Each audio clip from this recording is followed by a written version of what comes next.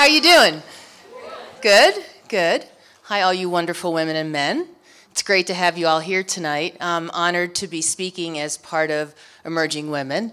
And I love the courage, I think, that this format gives to us. I was listening to you earlier, Chantel, and talking about the ways in which we need to come out and we need to emerge into our transformation. So I thought I'd start out with telling you a little bit about me. So I saw Gloria Steinem speak recently, and if she can claim her age, I can tell you that I'm 56, going on 57, and according to astrology, this is my Saturn return. So there will be a lot of interesting things that will happen for me in this year, and may I tell you, they already are. I'm the oldest in my family. My partner calls me the oldest child raised by nuns because I sit inside of pretty prescribed spaces. And so part of that is important because I am really grappling with this notion of feminine leadership. I came out in high school back in the day when being gay was a mental illness. And so I've lived most of my life in this space and have watched this movement that I never thought I would see the day when there would be marriage equality. And so I sit here now, or stand in front of you now, in awe of what I see happening in the world around the ways that we can love one another and that that love can be a whole love and it can be accepted. Although my dad would tell me,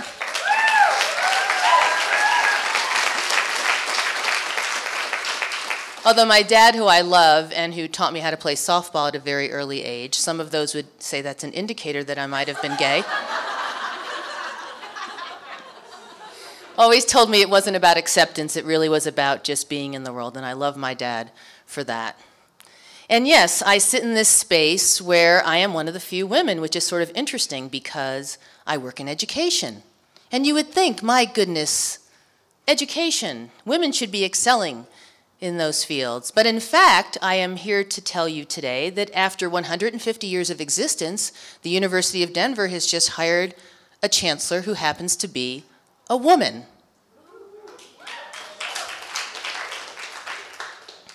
Now, there is a myth sometimes about the solidarity that women have for one another, and I think Chantel referred to that when she was talking earlier about, you know, sometimes we don't know how to hold each other's spaces, but I'm feeling good about this woman. Her name is Dr.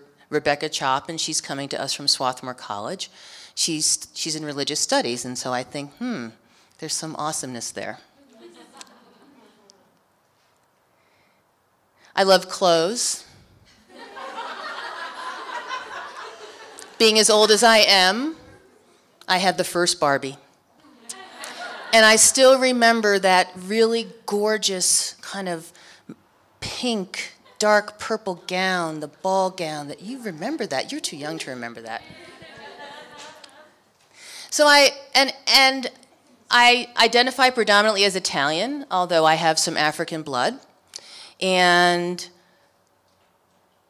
I think that it's important that as women and men, we actually celebrate our multiple identities. I'm not any one of those, I'm all of those. And I like to think that I bring those sensibilities, if you will, to the work that I do. So one of the things I'm struggling with these days, as I sit in the space that I sit in, having dedicated my life to advancing women and girls, is that I'm sitting in this space of, are we the same or are we different? So this is why this is an interesting space for me to be in. Because what everyone is saying is, there's a difference. Now, I was part of that first wave, right? That first wave of feminism, well, maybe the second wave. I think the first wave was the suffrage movement, and the second wave was the 60s and the 70s. And so at that time, this was not about being different. This was about gaining equity. This was about saying, if I work as hard as you, and I play as hard as you, and I strive as much as you strive, then I get to win the prize too. Right? So I'm a Title IX baby. 1972, the year that Title IX was passed, I was playing softball in high school, but I didn't get a uniform, the guys did. And so Title IX was really about creating this equity. It was about creating this space where who we were as girls and boys could actually be honored. And Title IX, we think of Title IX a lot about sports, and Title IX is about sports, but Title IX is about so much more than that. It's about educational opportunity. If you look at the numbers of women in 1971 who were in engineering, who were in law, who were in medicine, who were going to college, period, those numbers skyrocketed. It's been 42 years since Title IX. For over 20 years, we've been half of the women attending law school. We're close to half of the women going to medical school. We are starting to make strides in engineering and computer science. Feels a bit like the last frontier, which I'm sort of disappointed about because I think the gadgets are really fun. And if I could go back to school today, I would go back and study computer science. I think it rocks, and I want more girls and women to be in those spaces. So we've had this space where we've gotten educational equity, right? And we've done it because we're going to compete with the guys. We're in. All the Ivy Leagues are open to us. All the schools are open to us. We're going to win. We're going to do this. We're going to play sports. We're going to be competitive. We are going to do this. And so here we are, 42 years later after Title IX. 42 years. And I have some sobering statistics for you. So 42 years after Title IX, on average, women represent 19% of the positional leaders. We're the majority earning undergraduate, graduate, and professional degrees. We've been at this for a while. And yet only 19% of us are in those top-level positions. In my role as a dean, probably in the maybe 25, 26%. College and university presidents, 26%. Fortune 500 CEOs, 4%. In the boardrooms, we're not there. But interestingly, when we are there, when women are there, what we find is that the return on investment is greater. The employee engagement is greater. You know, for example, one of the things that we found in our study, benchmarking women's leadership in the United States, and the author and my partner is in the room. What we found is that actually when organizations are led by women or a man or woman of color, guess what happens? There are more women and men and women of color in the leadership. Isn't that interesting? That could be a difference. The other thing that we found, interestingly, is that in many cases, when we looked at something called the industry standards in a particular field, so in higher education, in my world, the industry standard is when you get a lot of research dollars, right? We have a couple of authors here. One of the benchmarks is when you're a best-selling author. There are lots of different ways that industries measure the best. And what we found when we looked at who the best were, guess who the best were? Women. In many cases, women were actually outperforming men.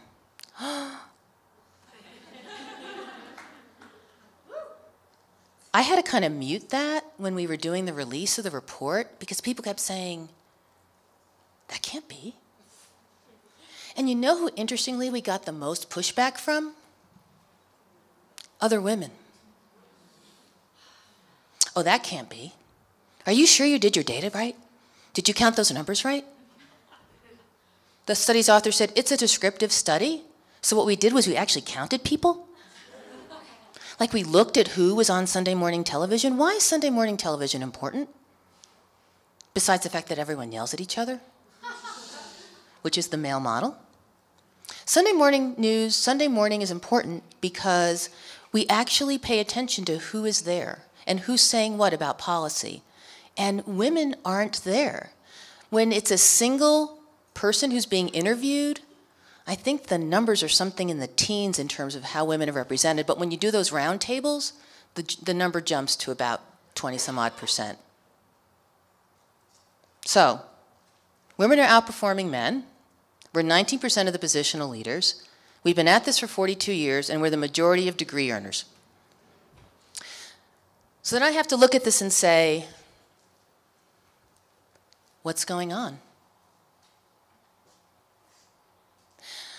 You mentioned lean in. Have there not been enough books out there telling us about how we're not doing the right thing? Do you lean in? If you lean in, what happens? Can you lean in? Do you have the capacity to lean in? Do you want to lean in?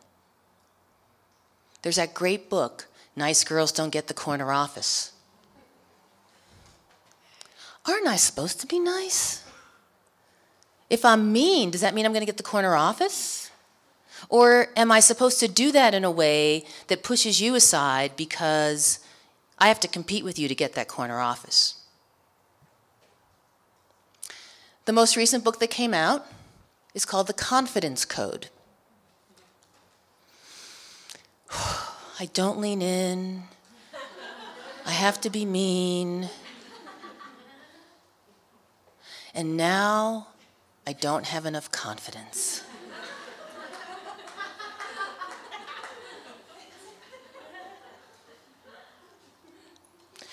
But let me flip that for a minute, in all due respect to some of these authors, because I think they're cluing in on something that we need to pay attention to. And our speakers have all said this. There's a way that we internalize the inferiority, the negativity, the embarrassment about being women.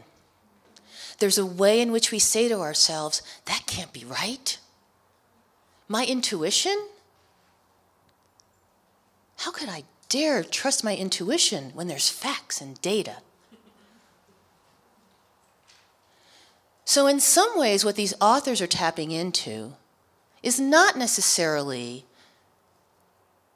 a bad thing. Because I think what it's pointing out is it's saying to us, are we internalizing those messages that we've gotten from the moment we've put the pink blanket on to tell us that we have to be a particular way, and that way isn't as good as the other way? Some days I feel like a round peg trying to fit myself into a square space. What if I am the same as some of the guys? Chantel commented earlier that I have a really strong handshake. Some of it's because I work out. And some of it is because I have to. Because I am still in rooms where I'm the only woman. Not at my college, where we have more women's rooms than men's room, which is the only building I know of in the world that has more women's rooms in it. But most of the time, I am the only woman, or one of two, or one of three. And so when I'm with the guys in the suits, I feel like I got to show up and work my biceps and give them a good handshake so they know that I'm serious. But that's me buying into that male norm, right? Deep breath.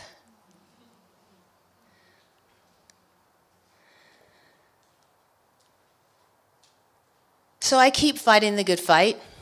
My fight kind of shifts. I'm now kind of in this space that you're all pushing me into, quite frankly, which is I'm leaning in to the feminine.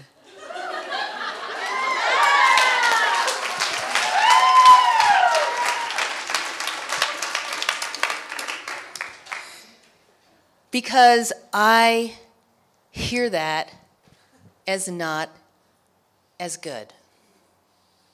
Darn it, I hate that. That is so painful to me. But I'm working on it. Because I actually think that there's something to this. And I think that the compassion that I need to have for myself and that I need to have for all of you, and you need to return to me, is that we can all show up in our own ways and contribute. I think we have lived in a world at this point where half of us have just not been considered. And so to me, the new challenge is, how do we empower and embrace and elevate those things about who we are, whether they're sometimes labeled masculine or sometimes labeled feminine, and just own them. And one of the things I love is that there are so many more men who are coming into this space. I mean, some of the best people I'm having conversations with right now about this are some of the guys I know. And bravo for them, because just like the gay and lesbian movement needed straight allies to move the marriage equality forward, guys, I need you. I don't want to be speaking to groups of just women, not that I don't love you all, and not that you don't look fabulous. But part of the message is that we need to be doing this together. I think that back in the day when I was doing this work, back in the 80s, I always was struck by how guys were so limited by those stereotypes too.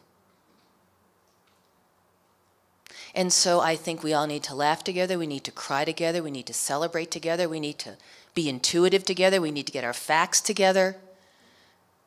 But if only 19% of the positional leaders are women, then something about what we're doing isn't working. And so my challenge to you is to say to you, help me think through what will work. Let's not make excuses. Let's not have to have expensive nannies in order to accommodate kids. Let's acknowledge the fact that, you know, household chores exist.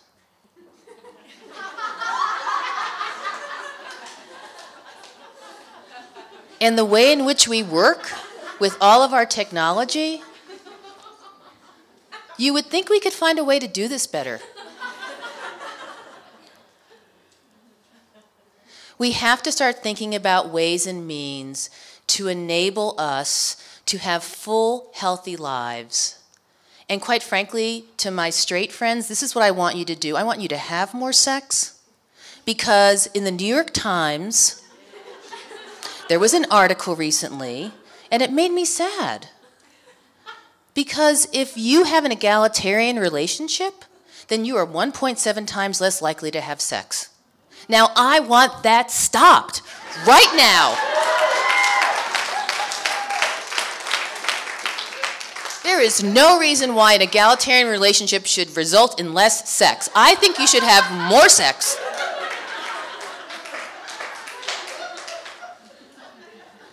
And I think you should do it with a lot of vim and vigor.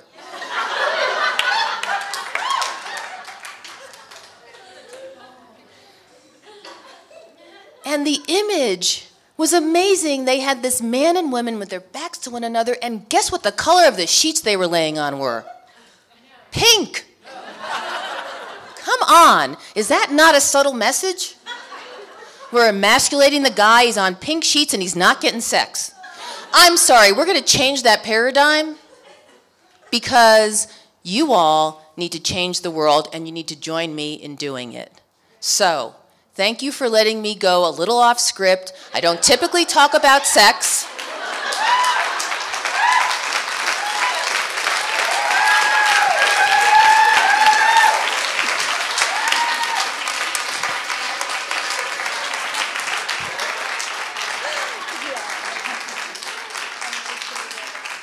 University of Denver hires a women chancellor, and the women's college dean talks about sex. Details at 11.